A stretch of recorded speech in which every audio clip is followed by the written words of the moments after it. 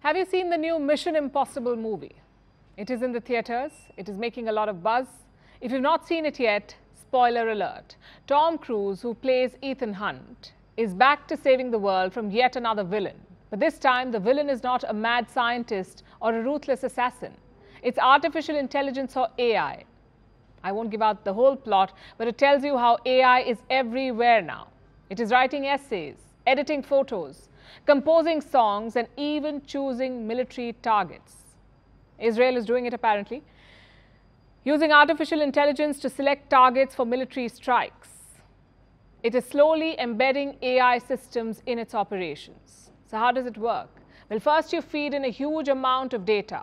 Everything from drone and CCTV footage to satellite imagery, electronic signals and online communications. Basically, every form of intelligence you have. You feed all of it. The machine goes through all of it. It crunches the data, and in the end, it comes up with a list of targets to strike. Basically, a list of targets that the machine recommends. And the AI model does not just select targets, it also plans the operation for you. Once you have these targets set, another AI model jumps into action. This one is called the Fire Factory. So this AI model, the Fire Factory, takes these military-approved targets. It calculates the load of ammunition needed. It sorts them by priority. It assigns targets to aircraft and drones. And then it gives a whole schedule for the strikes. Sounds like a complete package, right? From locking targets to handling the logistics. Right now, these machines are not functioning autonomously. Every strike that the AI model suggests is being vetted and approved by a human. But this is not Israel's first time using AI in warfare. The biggest example was the Gaza war of 2021. Tel Aviv called it the first AI war. It used artificial intelligence to identify launch pads and deploy drones. So they've been doing it for a while. This latest move is being seen as an expansion, a new frontier in AI warfare. It may sound like an exciting development, but it also raises some very important questions. First is that of accountability. What happens if the machine orders a wrong strike? The idea for the Israeli Defense Force argues that the targets are vetted by humans. But this is just the nascent stage. What happens when these systems become fully autonomous? Who do you blame for a wrong strike? The machine or the developer? Or will you blame the officials who deployed it? Can a machine really decide who lives and who dies? That's one question. The second question is, how reliable are these systems? AI models work on the data they're fed. What if this data is flawed or biased? The end result will also be flawed. Also, how secure are these systems? What if they're hacked? What if an enemy gains control of them? It would spell disaster. Imagine rogue strikes on your own people. It sounds like a bad nightmare, but it's very much a possibility. Because our world is moving towards lethal autonomous weapons, aka killer robots. Those that can identify and kill targets without human help.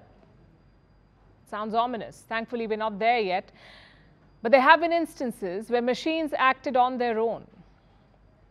For example, what happened in 2020, armed drones are said to have killed a human for the first time. In 2020, the details are still sketchy, but this is according to the United Nations. A Turkish-made Kargu-2 drone hunted down members of Libya's national army.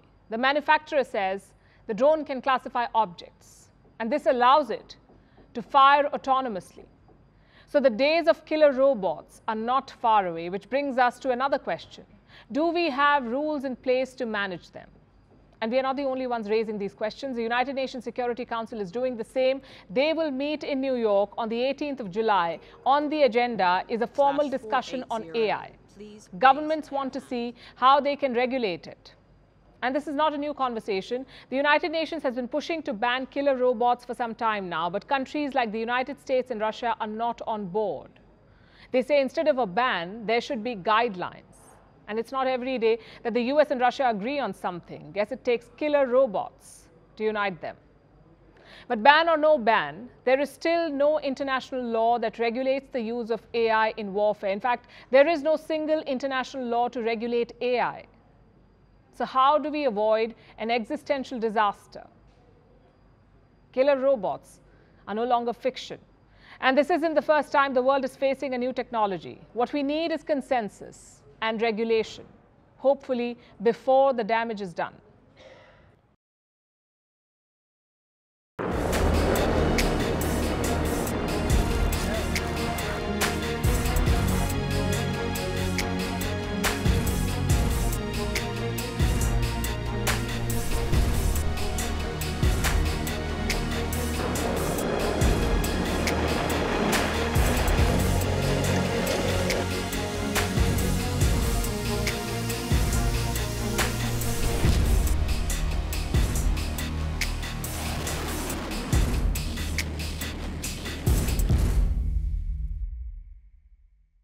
That's the story of Russia's invasion. More than 500 days compressed into a few seconds.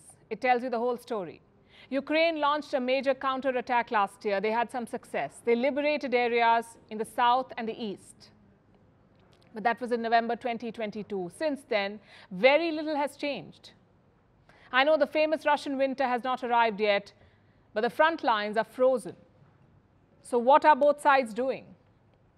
They're betting on unconventional attacks. We saw one in Crimea today. This important bridge between Russia and Crimea was attacked. It is called the Kerch Bridge. 2 blasts were reported early on Monday. Russia says 2 people were killed. They have blamed Ukraine and the West for this attack. And what has Ukraine said? Well, nothing so far. It's been their strategy since last year's counteroffensive, either reject or ignore Russia. Today's attack led to traffic disruptions on the bridge. It's a key route between Russia and Crimea. Without it, moving supplies becomes difficult. So the bridge has strategic value, and this is the second time the Kerch Bridge has been attacked. The first was in October 2022. Even then, Ukraine denied attacking it. Last year, the Crimean bridge attack was followed by a counteroffensive, a successful one. So could this attack be a repeat? Well, this time the counterattack is already underway. Ukraine began the operation last month. Just one problem though. It's all gone wrong. Reports say Ukraine has lost 20% of their weapons in the first weeks. 20% wiped out. And remember, these were not Ukraine's own weapons. These were weapons given to them by NATO. So what did Ukraine do? Reports say they have paused. They're rethinking their strategy. Who knows? Maybe sabotage is the new one. If so, it seems to have backfired because Russia says it has decided to halt the Black Sea grain deal. Some context here. The Black Sea grain deal was struck last year. It permitted Ukraine to ship food grains despite the war. That deal was set to expire today. Ukraine wanted to extend it, but Russia has refused. Now, Moscow did not link it to the Crimea attack, but I'm guessing it did not help. What does this decision mean for all parties involved? Ukraine could end up losing a lot of money, no grain shipments, so no payments. The rest of the world could be in trouble too. Ukraine is one of the biggest grain producers in the world. They make up around 9% of all wheat exports. If that wheat is stuck in ports, prices will rise. There will be more inflation. Until now, the Black Sea grain deal has kept things at bay. Food prices had fallen 20% after this deal was signed last year. So if Russia does not make a U-turn, grain importers will be in trouble, especially those in Africa, which makes you wonder, what is the point of all this fighting? How does all of it end? Well, one thing's for sure, the war has single-handedly discredited most so-called strategic experts. They said Russia would win within weeks. It's day 509. They said Putin would be weakened by the Wagner mutiny. Turns out the Wagner chief had a meeting with the Russian president, and that 2 days after the mutiny. My point is, forget the experts. Look at the battlefield reality. Russia is not losing this war at any cost, but neither is Ukraine winning. It has reached a violent and costly stalemate. The problem is, neither side will admit it. The US National Security Advisor was asked this question on Sunday. Has the war reached a stalemate? That was the question. He said no. But the counteroffensive is hard. And what is Russia saying? President Putin is showing appetite for more escalation. He has threatened to use cluster bombs in Ukraine. Listen to this. I'd like to note that the Russian Federation has a sufficient stockpile of different types of cluster munitions. Different types. We haven't done this before. We didn't use them and we didn't have to, despite of a known lack of munitions at a certain period of time. We didn't do it. But of course, if they are used against us, we reserve the right to take reciprocal action.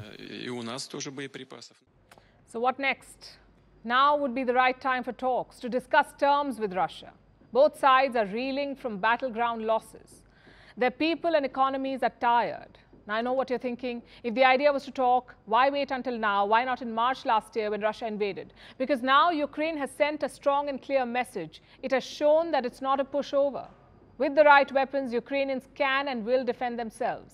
And Russia knows this pretty well by now. And Kiev knows that Putin was not bluffing. He was serious about the NATO red line then, and he's serious about it now. Both sides need to start engaging, because this war is not going to be settled in the battlefield. It needs a political settlement. So America is drawing a line in the ocean. It's their line of defense against China, military defense. But what about financial defense? That could be trickier. China is the only serious threat to America's military power. But their economic power is a different story altogether. Everyone wants a piece of it. And their biggest target? The US dollar. By the way, India is on the same mission, to reduce its dependence on the US dollar. Instead, India wants to use the rupee. And on Saturday, that mission got a huge boost. Prime Minister Modi was in the UAE for an official visit. After the talks, both sides made an announcement. They decided to establish a system to trade in local currencies, basically a rupee dirham trade. How would that work? Well, normally bilateral trade is done in US dollars. It's widely accepted all over the world. It's backed by the US economy, and it's easy to exchange the dollar. So buying and selling with the US dollar makes sense. But India and the UAE are planning to remove the dollar from this equation. So Indian importers will be able to buy using rupees, and Emirati importers will be able to buy in dirhams. How does it help us? For starters, you won't use up a lot of your reserves. Those dollars can be safe in your bank. So more forex stability. And secondly, things will be less volatile. Your import bill will no longer depend on the US dollar, which is the situation right now. If the dollar rises, so will your import expenditure. Your bill goes up. You end up paying more for the same thing. The rupee dirham trade can reduce this volatility. The dollar's tantrums won't affect you, at least not as much. And India is pushing this strategy with multiple partners. Banks from 18 countries have opened special accounts in India. These include Germany, the UK, Israel, Malaysia, and Russia. So the system is very much in place. The question is how many countries are using it. Bangladesh and Sri Lanka have expressed interest. So has Indonesia now. Their finance minister is in India for G20 talks. Both countries are looking at creating a rupiah trade. Rupiah is the currency of Indonesia. Indian officials say African and Gulf nations are also keen on the rupee. The key is to translate this interest into deals, to sign more local currency agreements with various countries. But that's easier said than done.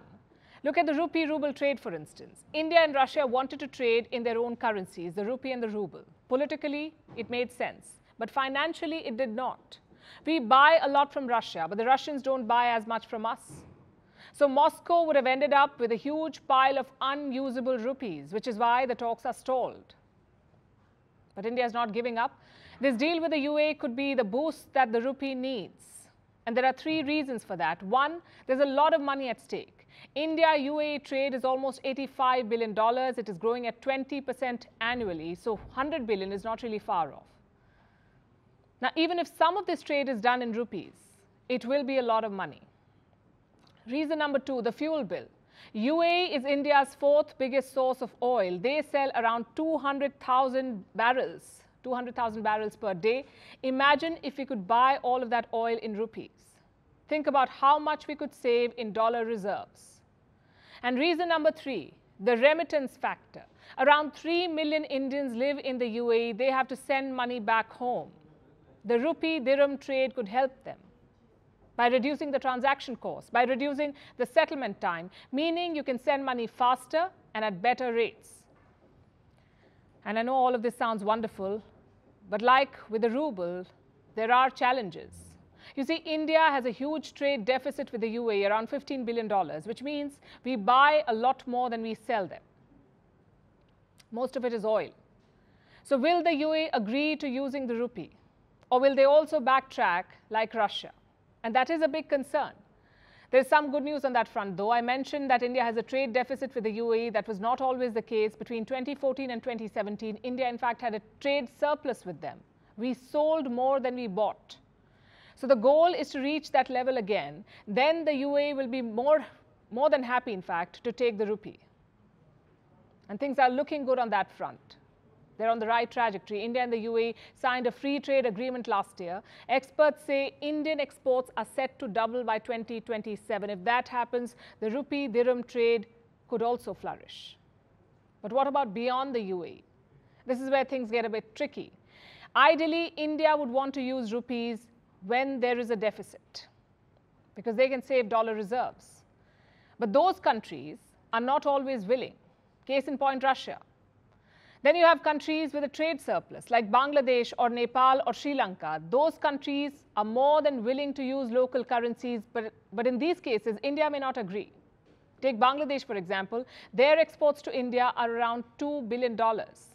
But their imports are around 14 billion. So Bangladesh's deficit with India is $12 billion. Now assume this trade was done in rupees and takas, the Bangladeshi currency, taka. Will India be willing to accept $14 billion worth of Bangladeshi takas? We only need $2 billion for trade. What will we do with the rest? That's the problem with trading in local currency. You need to strike deals with dozens of countries, some with deficits, some with a surplus. Only then can you internationalize the rupee. New Delhi has certainly scored a big win by getting the UAE on board, but the key is to build on this momentum. Now let's talk about Jammu and Kashmir. In a few weeks from now, it will hit a major landmark. 4 years since the scrapping of Article 370, a much contested move. It changed the identity of Jammu and Kashmir from a state to a union territory. It was a political, social and security challenge. There was intense scrutiny, both at home and outside, but 4 years on, the move seems to be paying off. Kashmir is getting foreign investment. It played host to a G20 meeting.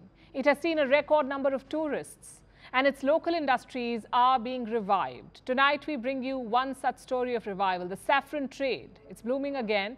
This exotic spice of Kashmir now has a GI tag, and prices have shot up by more than 60%. Here's a report. This is Kashmiri saffron. Many call it the red gold, mainly because it's priced just like real gold. 1 kilogram of the spice can cost up to $4,000. The saffron is part of every royal feast. It has caught the imagination of chefs, aficionados of luxury, even makers of traditional medicine for centuries. Kashmiri saffron was sought after around the world, and its producers enjoyed worldwide recognition. But the king of spices was on the verge of extinction. This is the home of Kashmiri saffron, Pampore, a tiny town right outside the capital city of Srinagar. Many buyers of saffron called Pampore the capital of saffron. More than 20,000 families farm it. They cultivate the saffron completely by hand. They plant the saffron flower between July and September. Roughly 8 weeks later, they pluck the flowers and separate each saffron strand by hand. It takes as many as 150,000 flowers to produce 1 kilo of saffron. The process is labor-intensive. Plus, the saffron cannot grow anywhere. The saffron flower is delicate. It's usually planted at an altitude of over 1,600 meters. That's why the Kashmiri saffron is so expensive. In recent decades, the process became a liability. Since the late 1990s, there was a rapid decline in production. Locals claimed the land for cultivation was shrinking, and climate change rapidly eroded the soil. Frequent droughts and falling water levels destroyed its fertility. By 2018, production dropped by over 60%. Competition from Iran worsened the situation. It's believed the Iranians brought saffron to Kashmir. In the modern day, they still dominate the global trade. 90% of the world's saffron is made in Iran. Iran's domination became a challenge for Kashmiri producers. They were being undercut in the market by cheaper saffron from Iran. It was being passed off as Kashmiri saffron. The real product was losing its ground fast, and Kashmiri farmers were losing hope. The government attempted a rescue. In 2010, a national saffron mission was launched. $57 million were poured to teach saffron farmers new cultivation methods, but the initiative failed. The turnaround came in 2020. The fix was a new piece of technology, a geographical indication or GI tag. This is a first for the saffron industry. The GI tag became the new identity of the Kashmiri saffron.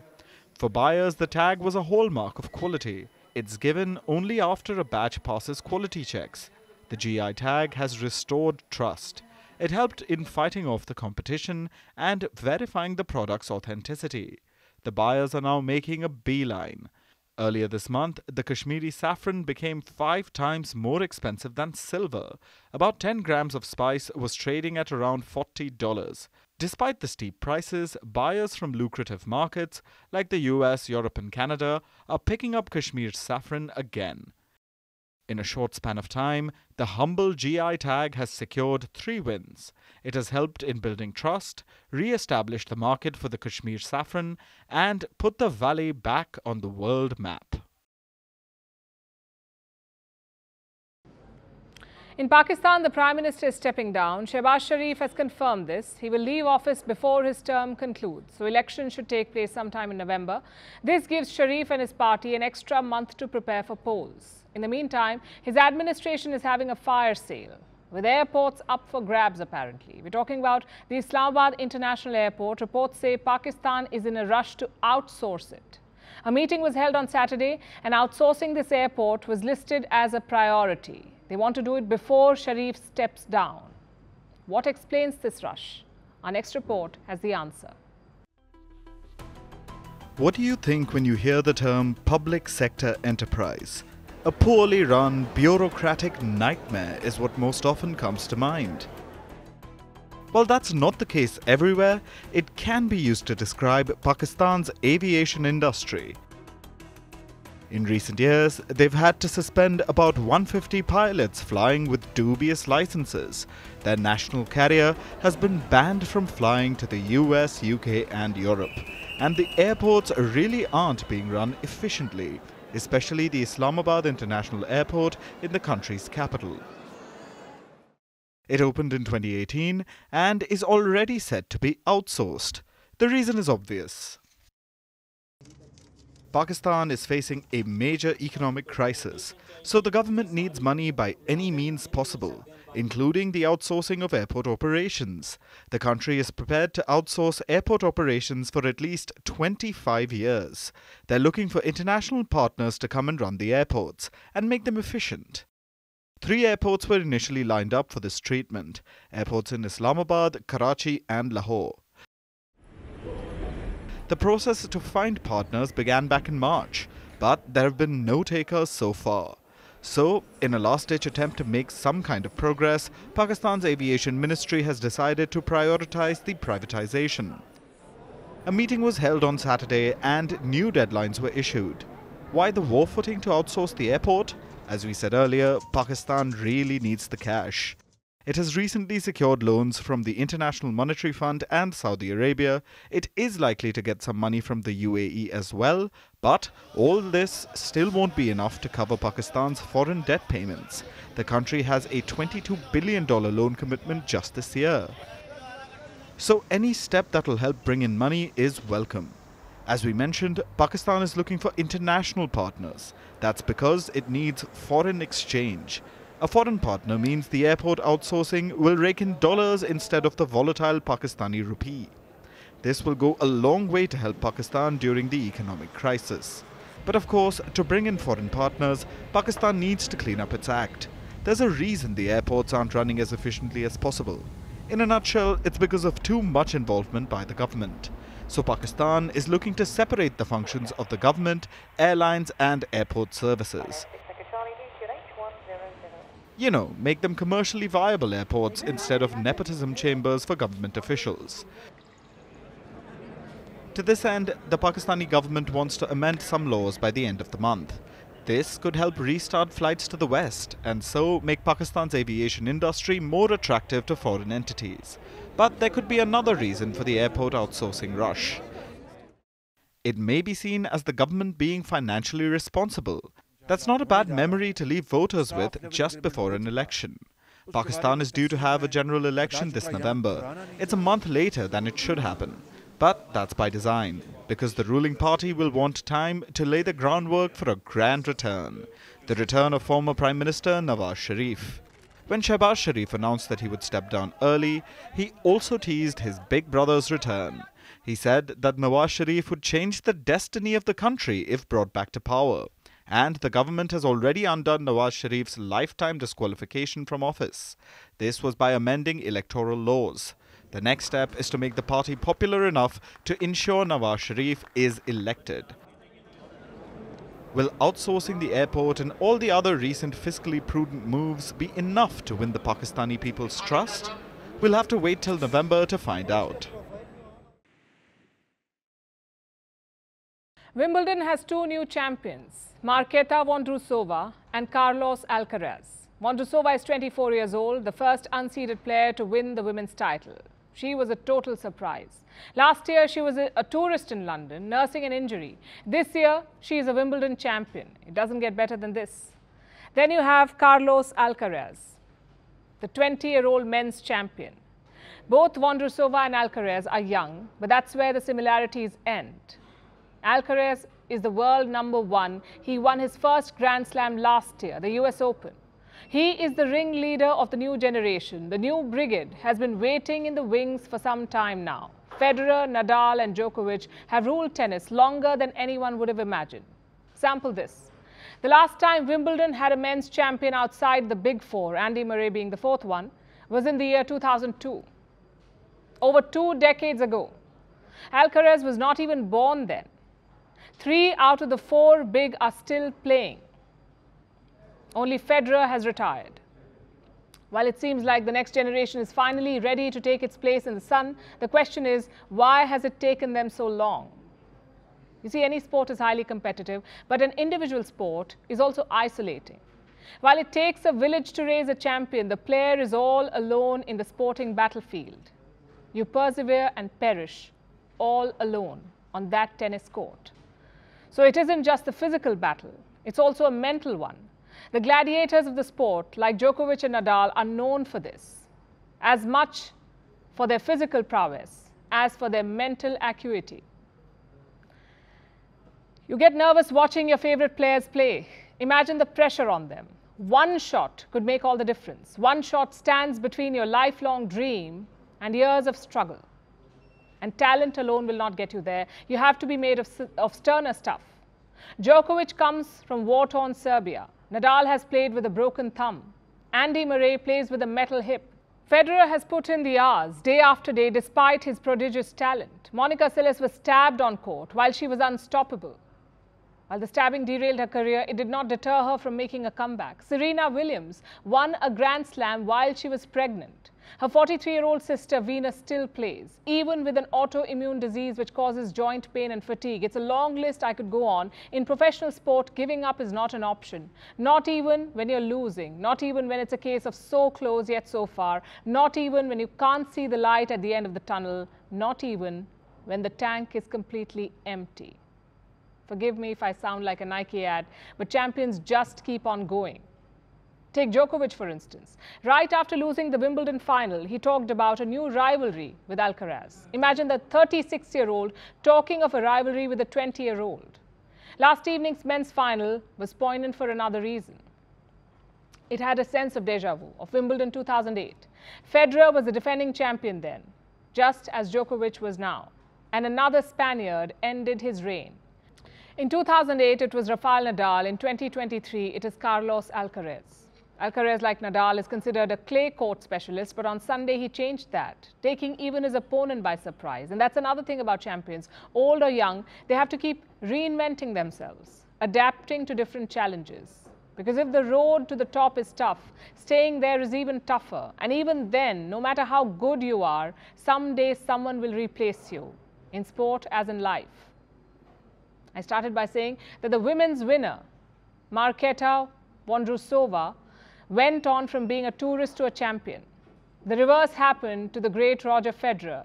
He won the Wimbledon 8 times, the most by any man, but this year he visited as a spectator. If Vondrousova's tale is the stuff of fairy tales, Federer's is Newton's law.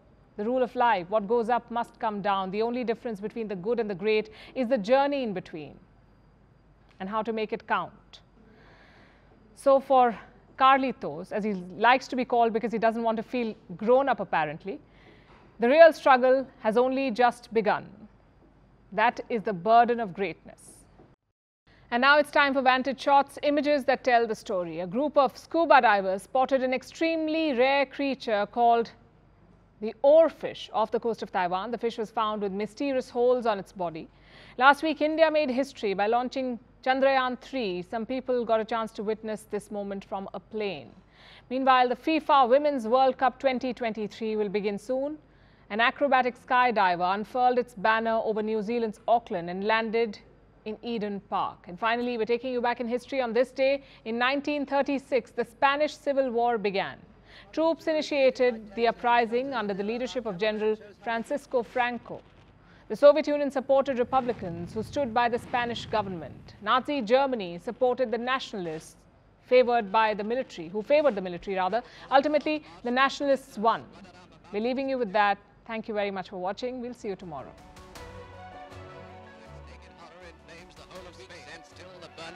Fighting, killing go on in the desperate battle for power. The communist salute is used by everybody in bus, and the government, though not communist itself, is used. After a hasty training of 5 days, recruits are rushed to the front. No one can move either way without a pass.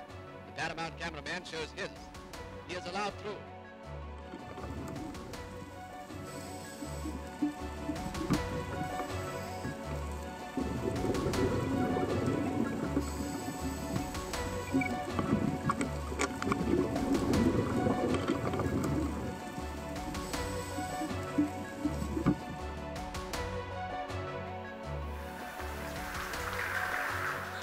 Lift off normal.